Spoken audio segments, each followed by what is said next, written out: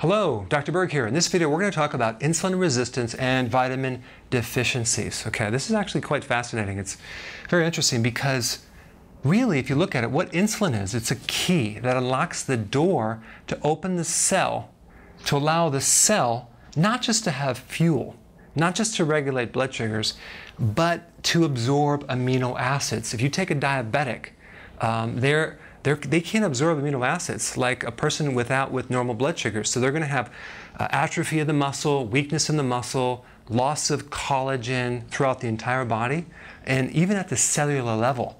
So this key is very, very important in a lot of nutrients, essential nutrients, okay? Essential amino acids. Also potassium, you probably already know that from some of the other videos, and magnesium. This key allows the transportation of potassium and magnesium into the cell. Okay, it's involved in potassium going in and out of the cell. That's nerve conduction, that's muscle contraction, relaxation. It's a lot of different things. Phosphates to go in and out of the cell, that's another mineral.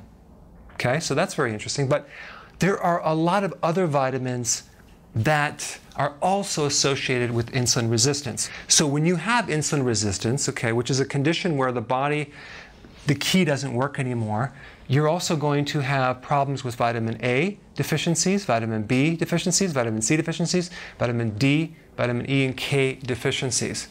Because, and I'm going to put some links down below, when you take these vitamins in their natural form, you can improve insulin resistance, okay?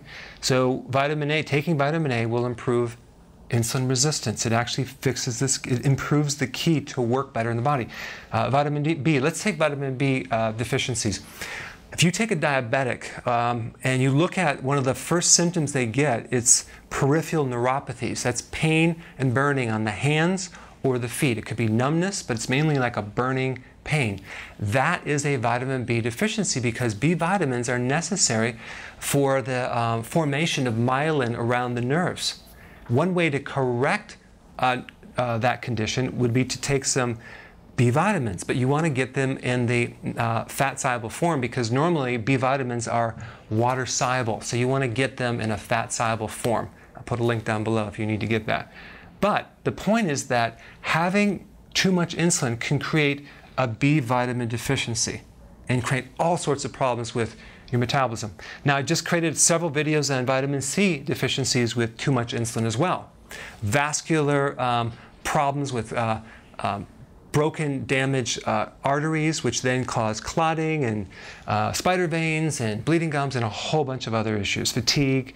Vitamin D deficiencies too. By taking vitamin D, cod liver oil, or sun, you can improve insulin resistance. Vitamin E deficiencies, that's the heart, that's the skin, that's the hormones. Vitamin K, bruising. Calcium deficiencies are involved as well with insulin.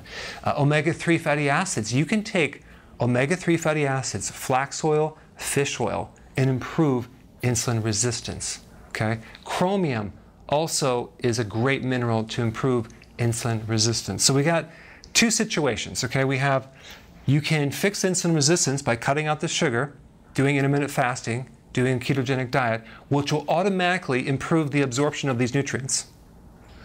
And at the same time, you can take the nutrients from food, concentrates, or just actual food in the right amounts, and improve insulin resistance. So they both work hand in hand. You cannot fix diabetes or prediabetes, which is insulin resistance, without consuming nutrient-dense foods. And I'm talking large salads, high-quality protein, healthy fats.